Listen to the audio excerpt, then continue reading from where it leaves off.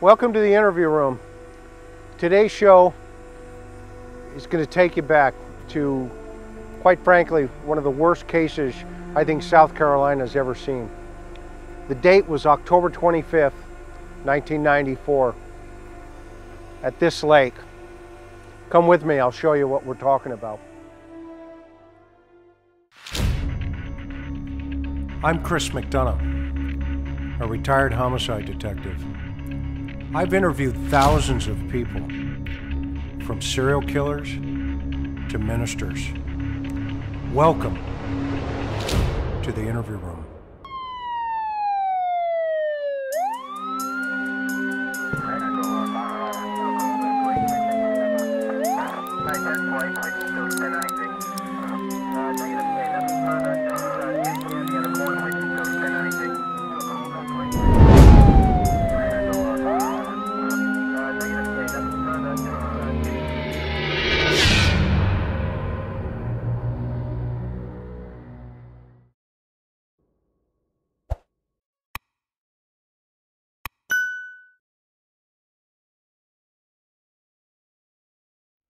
So here we are, that October fateful day. A mom with two children, a 3-year-old and a 14-month-old, strapped in their car seats in the back of their vehicle. Mom gets out of the car, and at the time, this was a very steep boat ramp. You can see it. You can still see the concrete here that's left over. Mom jumps out of the vehicle, and that car goes down this steep incline, which you can see here, gains enough momentum to where the vehicle is gaining enough speed to hit this water. It initially goes out about 30 feet, floats another 30 feet, or yeah, about 30 feet, they said, and then subsequently sinks. But here, not only is that horrifying to be thinking about and terrible, I can't even comprehend it, but she's standing right here watching the whole thing go down. So the obvious question at this point is, what does she do next? Well, the alibi has to begin. I want to say to my babies that your mama loves you so much, and your daddy, this whole family's love you so much. And you guys have got to be strong, because you are, I just know, I just feel in my heart that you're okay, but you got to take care of each other. And your mom and daddy are going to be right here waiting on you when you get home. It hurts to know that, that I would be accused or even thought that I would ever do anything to harm my children. As a mother, it's only a natural instinct to protect your children from any harm. And the hardest part of this whole ordeal is not knowing if your children are getting what they need to survive. And it hurts real bad. So the alibi begins. In 1994, this building right behind me was actually the original Walmart here in Union.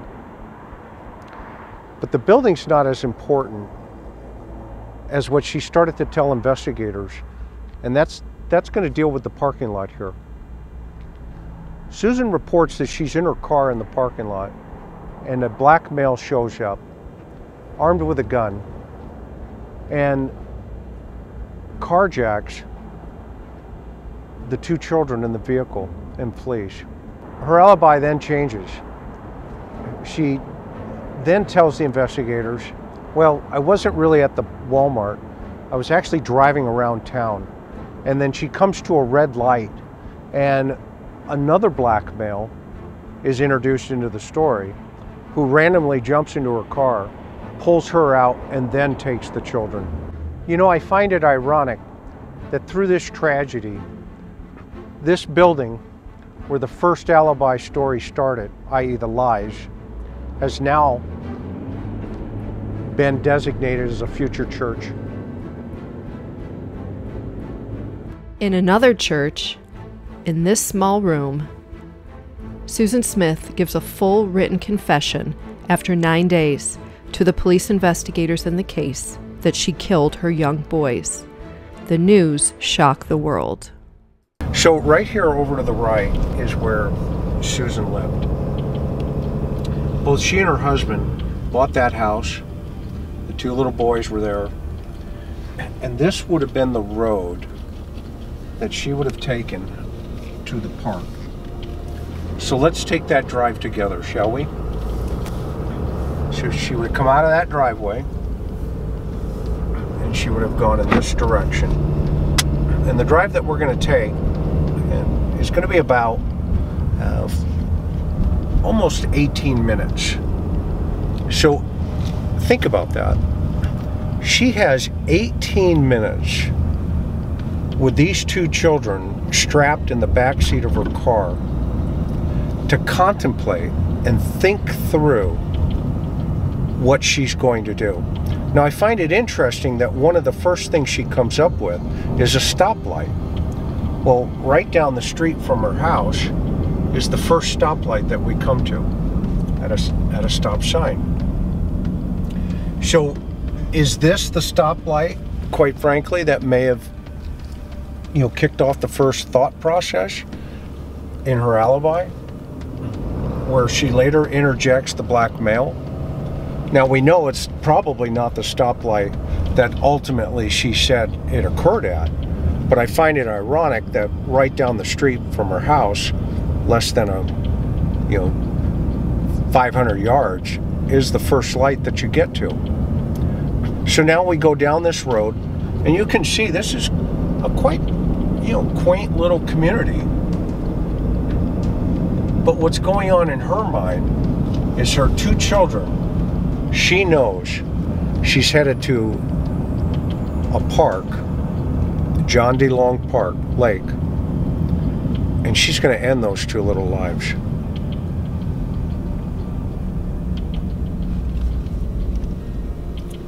So she would get to this corner, turn left,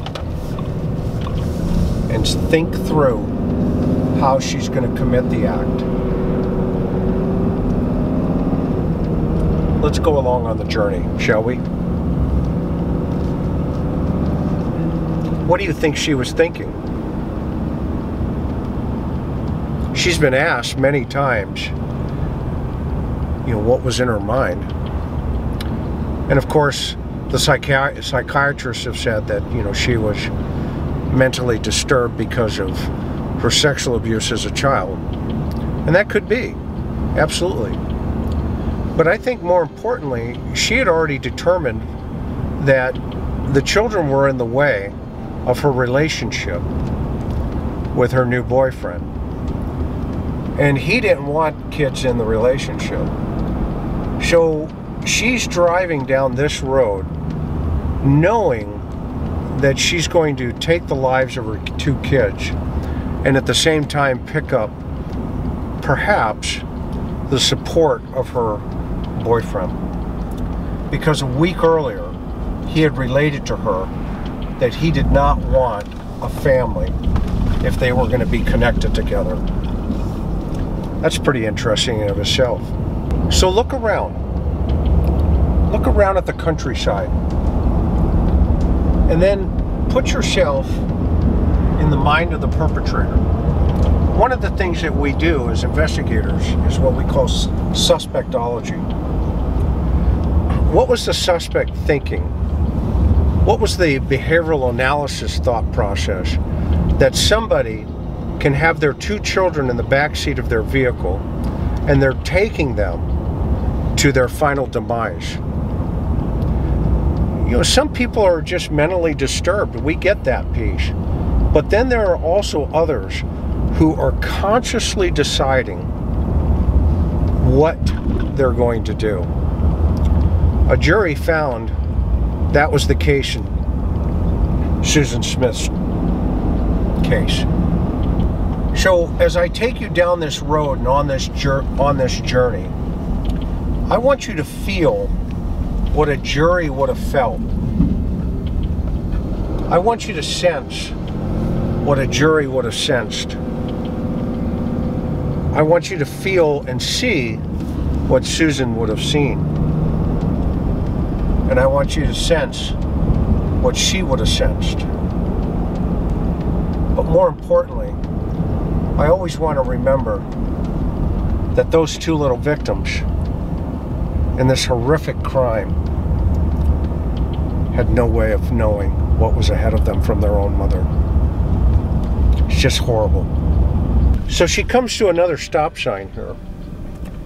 I find this is really a pivotal point if you think about this in criminal behavior. What does the stop sign represent? Stop.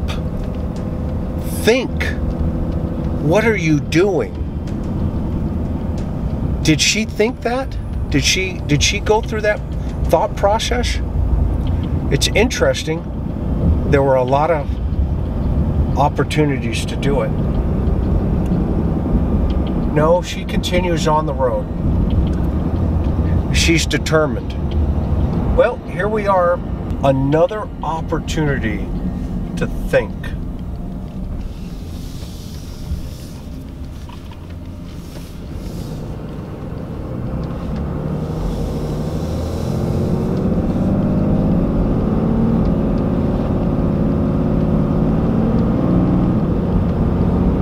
So here we are, the last 2 miles. On this road, she is finalizing her thought process about how this is going to end for her and for her children. What I find interesting though, and I don't know if a lot of people are asking this question, is, you know, this is quite a drive to get to this location. So there's a lot of thought process that's going into this. But what's interesting and what I'm thinking about is once the car goes in the water, there's got to be another piece of this puzzle that she's thought about in terms of who picks her up. How does she leave this location 8 miles from her house and gets back to start the charade and the story? I think the investigators started to look at all angles, and thank goodness they did. So we're 0.8 of a mile to where the final turn goes.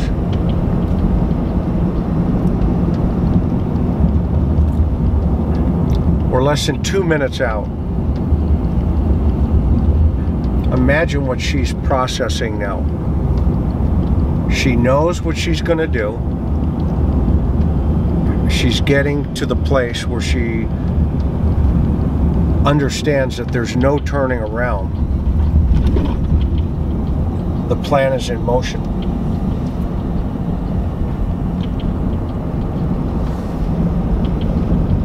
And it's interesting, again, she comes to a yield sign. Are these like signs that she can think about? Stop, slow down. She has to. From here, she has to slow down. She has to look. And she has to think. As we get up here, she then makes the fatal decision. And that decision is in 700 feet. It's done.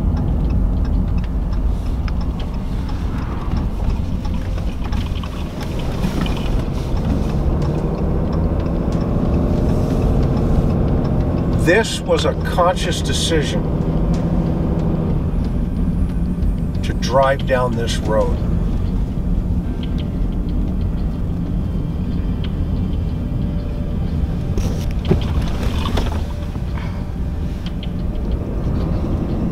And take those boys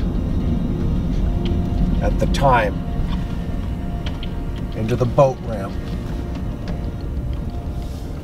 right here and end their lives. So this is the memorial for Michael and Alex, a 3-year-old and a 14-month-old. And this is the road their mother took, with them strapped in the back seat to the boat ramp.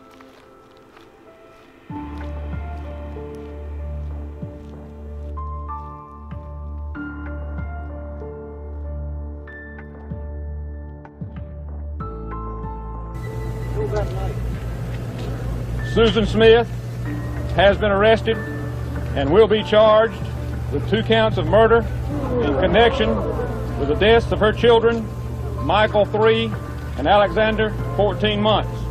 Smith, by means of drowning, and said victim died as a result thereof. State of South Carolina versus Susan Smith, indicted for murder. As indictment is alleged, Susan Smith did in Union County on or about October 25th, 1994.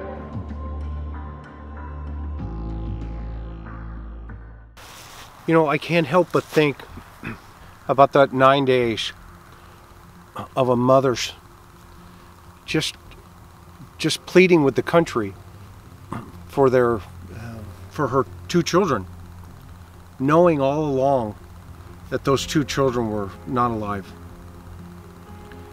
It's sad to think at that time that she went in front of the public and did multiple press conferences, cried on TV, blamed African American males for the abduction of her children. America's Most Wanted got involved. Investigators from all over the United States, and quite frankly, people from all over the world, were looking for these 2 sweet babies, when all along she knew exactly where they were. Ultimately, Susan Smith confessed.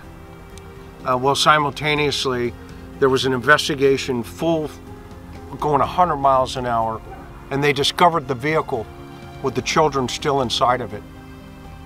One final thought on this case, as tragic as it is, and these sweet babies rest in peace here, their mother is up for parole in 2024. I don't know about you. That's something to think about.